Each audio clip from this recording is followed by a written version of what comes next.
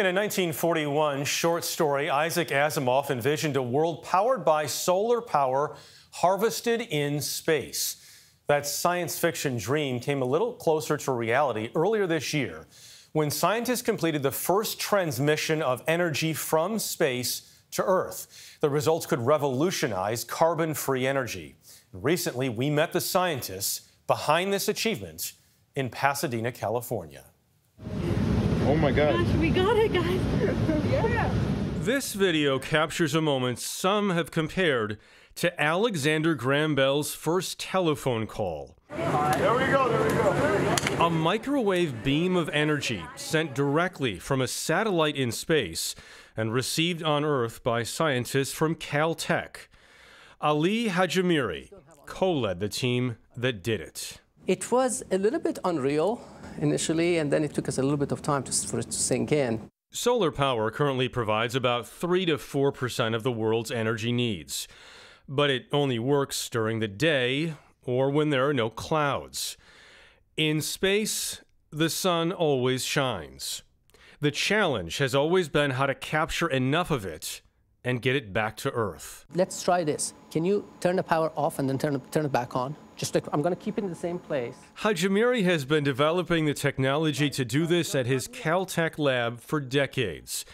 And while that is the future, at Guru, the company he co-founded, he showed us how beams using currently available energy can power basic household devices right now, using that same technology. So there's like a beam of energy right now. Yes, exactly. And sending it specifically here, nowhere else. To this location. Yeah. It's just like standing in front of a, let's say, a heat lamp.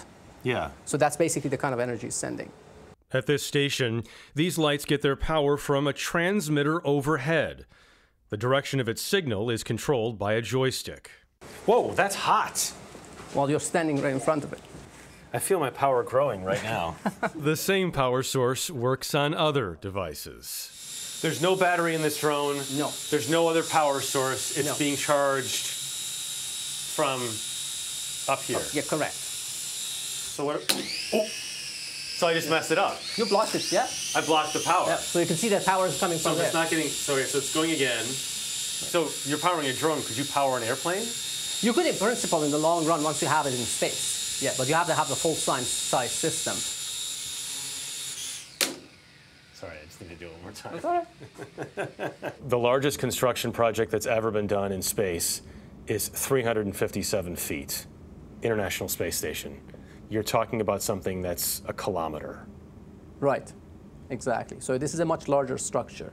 But how the heck do you do that? So making it different. Different is why Hajimiri and his colleague at Caltech, Sergio Pellegrino, have a plan to build a gigantic series of what some have described as flying carpets, which would soak up energy and send it back to Earth. Oh my God, it's going. That's it. Wow. The first step in that process took place last January, when the team sent a satellite into space with a prototype of one of these flying carpets, also called modules. So these modules, we envisage them being tens of meters in size, and we are focusing on an objective of 60 meters. So that square would scale up by a factor of 30. This is going to be a football field in space. That will be. And you're talking about hundreds of football fields. Hundreds of football fields, but all so lightweight that they will just be doing their dance. Being lightweight and compact reduces the fuel needed to launch into space, which is crucial if they're going to compete with the cost of other energy sources. This is what we're talking about. Yeah. It seems very flimsy. It's very flimsy, and if you flatten it here, see, it becomes even flimsier. I can fold it. You think it's going to hold up in space? Absolutely. When you're talking about sending this amount of energy, I guess people would ask, is it dangerous? Right, that's a good question, and we've been looking at it from different perspectives. The good thing is that the wavelengths, the frequencies we are using, are the so-called non-ionizing ones, which basically means that they don't create chemical change. But on top of that, this system has various levels of control and safety, so we keep the power density at maximum much lower than what you get from the sun.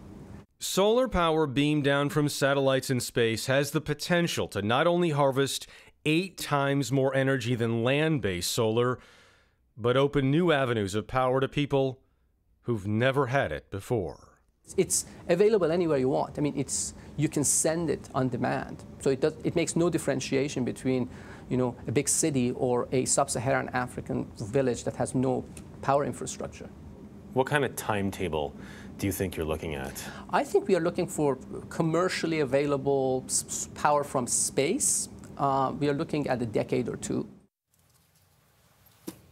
But some options are here right now already, as we saw. I mean, there's just so many possibilities. I was fascinated by, using the drone there, him powering the drone. And I just thought about an airplane. You're flying an airplane, if you don't need the jet fuel, or maybe it's a backup, maybe some sort of hybrid. I mean, it's just, you can go on and on. And it has the potential to be free to whole swaths of... Well, I guess the source would be free since it's the sun. You're not paying the sun, but the people who put this infrastructure together, you have to pay. Yeah, you have to pay to have the equipment. You'd have to pay to get it up there. Okay. There's always... Michelle, there's always free a lunch, cost. Michelle. Sorry. Nice try. I was just hoping.